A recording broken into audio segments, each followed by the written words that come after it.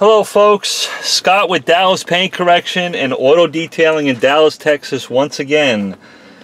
I want to talk about something. I know I got you staring at this wood veneer clear coated trim, and I kind of want to talk about a couple of different things. One, pricing out your packages, your auto detailing packages if you happen to be a professional. What I notice a lot in auto detailing, been doing it for a long time, some of my customers will ask me, Scott, you seem to be more expensive than most. Why? Well, there's reasons for that. I stand in my knowing. I know my truth. I know who I am. I know what services I provide, and I know the value I give to my customers. But here's another deal. When I price out my packages, here's a tip for you. Most of you may know this already. It's easier to go down in price than it is to go up. What do I mean by that?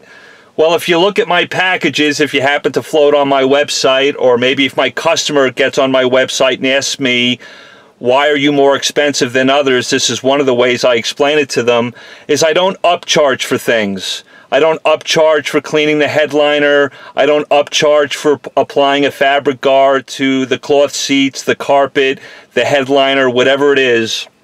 And the reasons for that, as a detailer, when I look at a car and I'm doing, let's say it's just an interior cleaning, or even if it's a full package, I look at the car in its entirety. I believe that every part of the car needs to be cleaned and detailed to the best of my ability.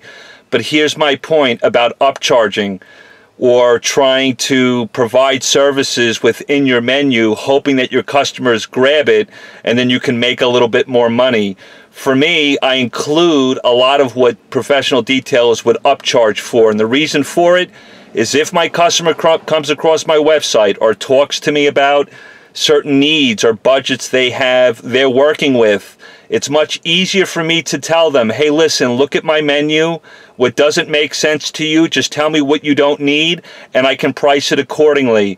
I'm not in business to lower my prices. That's not how I work, but I certainly am compassionate, understanding that everybody's needs are different. It's hard to have one package fits all. But my point is if you're hoping that they look at your other services and they'll bite on them and include them in a package that they're already interested in working with you on, it's just too difficult. It's too difficult to get more money for your services. So for me, in my world, you might want to think about it. I include it all in the package. If my customer says that's a little bit more money than I wanted to spend, I'll say to them, well, look at my menu. Tell me what doesn't make sense to you. Maybe you don't need your headliner cleaned. Maybe you don't need fabric guard applied to your upholstery. Maybe that's not important to you. I can take those little pieces out and then I can adjust the price accordingly. Because some of my customers will say to me, I want to use you. I want your skill set. I want your passion. I want your desire to make my car pop, sing, whatever, but I just can't afford you. I am compassionate. I am understanding. I'm flexible. But basically, it's one of the reasons why I don't upcharge for things. I can always take things out of my menu. That's just a little tip. If that makes sense in your world, run with it. I think it works in mine, and it works great. But here's the deal I want to talk about. Wood veneer clear coated trim that's in this car. This happens to be my Lincoln Navigator. I use it all the time for my videos because there's a lot of material in here and a lot of great videos I can make for you guys to help you out. Or if you're a car enthusiast, you might not think about what I'm about ready to do here to this wood veneer. But let's say I came across this car. Let's say this wasn't my Lincoln Navigator. I quoted the customer a price. I come to their home. Everybody's happy. And all of a sudden I realize, or maybe it's a BMW, a high-end Mercedes, or a Bentley, and I notice that it's got this wood veneer clear-coated trim all the way around the doors, on the dashboard. And if you notice sometimes on these cars, what will happen, this happens to be right by the glove box. A lot of people are grabbing the glove box handle. They might be scratching this wood veneer. I've seen people drive down the road in the passenger seat and put their feet up on the dashboard. Maybe they're scratching it with the bottom of their feet. I don't know, but these things can get hammered. They're almost like B-pillars on the outside of the car. They can get really difficult. They can get really nasty looking. I will look at this wood veneer after I've quoted my customer price, come to their home, thank them, tell them how grateful I am to work on their vehicle. I'll look at their car. Okay, great, everything looks fine. This might be an area, yes, I'm going to clean it. Yes, I'm going to detail it. I'm probably going to put some spray wax on this or maybe some type of paint sealant to provide protection. But if it's really scratched up and hammered, and I notice it's on all 4 doors and around the dashboard, this is an opportunity for me, what? To make a little bit more money. But it's not about being greedy. It's not about trying to milk my customer for every dime. What I'm about to do is value. It restores the vehicle. It raises its value. This could be important for some customers to have this completely dialed in, if you will, and get all the scratches out of it. Because again, it's got clear coat on it. You can compound it. You can polish it. You can do whatever you want with this stuff, just like you do on the outside of the paint. And for me, when I look at this Lincoln Navigator, it's all the way around the dash, it's all the way around the side of the doors. I may say to the customer, hey, I'll use a dual action polisher with a compounding pad on it and use the right type of compound or polish and really get out those scratches, really restore this trim all the way around the vehicle. And the customer may say, Scott, how much? I don't know, $40, $50 on top of what I've already quoted you. The customer will look at that and go, you know what, I didn't even think about that. I didn't even realize you could do that. I just figured you would clean it, detail it, maybe hit it with a spray wax, and that would be it. That $40 or $50 extra to me is great, right? I've got to put food on the table, pay bills. But it's more important to the customer. They're really going to see value in this. They're going to sit in their car and see this area no longer scratchy. It's not a game of smoke and mirrors. I'm not selling them snake oil. It's not me trying to be greedy and make more money. This is value, and it's sitting right in front of you. Some of you professional detailers, you just got to ask. You got to say, hey, do you want me to take care of that? So what I'm going to use, HD Speed, you've heard me talk about this stuff before. I'm in love with this stuff. This stuff, guys, if you haven't used this before on the outside of the car, B-pillars, whatever, this stuff works great. Why does it work great on the interior? Virtually no dusting to very little dusting, if any dusting at all. I don't have to worry about dusting on the inside of the interior when I use it on these wood veneer clear coats. It also polishes, it corrects to some level the scratches that might be in this clear coat. It also lays a layer of protection down. So for me, I'm going to lay tape all the way around the trim. I don't want to get any polish or compound, however you want to look at it, on the trim. But really quickly, for me, it's a 10-15 minute job to put tape all the way around the wood veneer, all the way around this car, and then quickly dial it in with a HD Speed and a compound, a buffing pad on a 3-inch backing plate, and this is cool, and I'll show you how it works. I'm going to shake up my HD Speed. I'm going to put a little bit on the pad, a couple little drops. If you watched my headlight restoration video, good for you, 2 thumbs up. My God, that was long, but I'm trying to help you guys. I put a bunch of dots on it like a 16-year-old kid's got bad acne, and then I'll set my polisher down to 2. I'll go ahead and lightly tap the polish over the wood veneer, and then I'll turn my polisher on. It's on speed 2. I just want to spread out the product, and this is how it would look.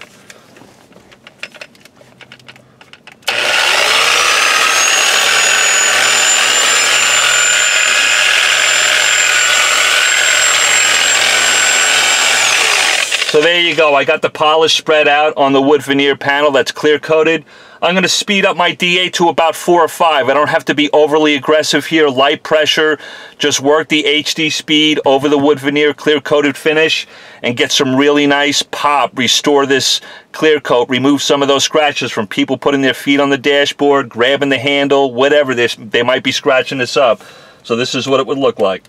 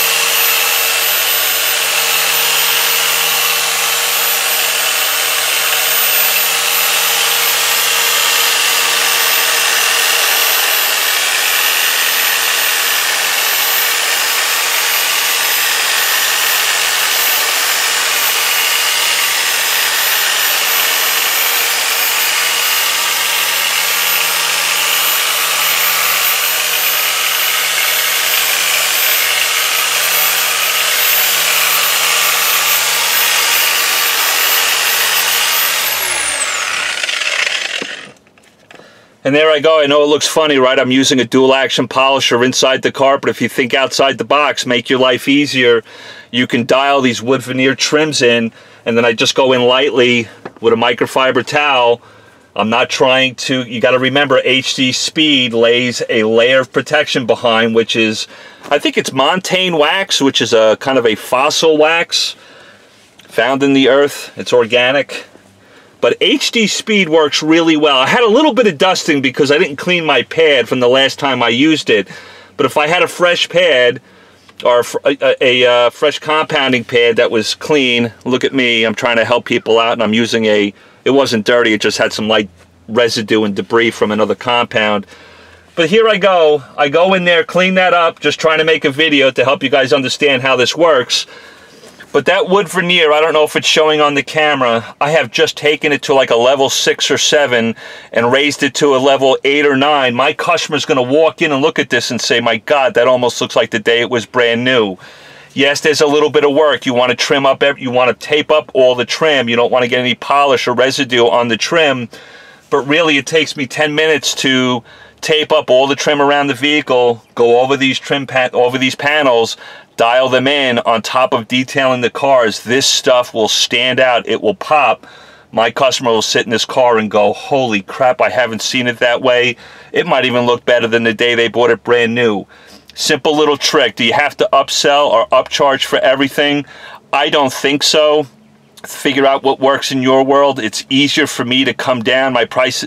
My customers like to be able to select what they want out of my menu. They'll pull stuff out that they don't need, they don't appreciate, they don't value. That's fine. I'll adjust my price. I'm not going to try to get people to come up. It's just too hard. It's psychology 101. Plus, when I come to customers, I look for areas like this. And again, it's not snake oil. It's not me trying to grab them by the throat and ask for more money. I don't want to look greedy. This really does add value, and I can take scratches right out of this and restore my customers happy. Hopefully that makes sense to you guys. It's a great way to make some extra money. You decide. Maybe you want to do this for $30 all the way around the car, $40, $60. I don't know. You have to determine that for yourself and the customer you're dealing with. But that's a great way, using HD Speed inside the interior of a vehicle. Just wanted to do a quick video and show you that. I appreciate it, guys. Be kind to one another. Love one another. Again, it all comes back to you. Until next time, please be safe. Appreciate all of you. I am grateful. Love all the comments I'm getting. Thank you for your support. Take care, guys. Until next time, please be safe.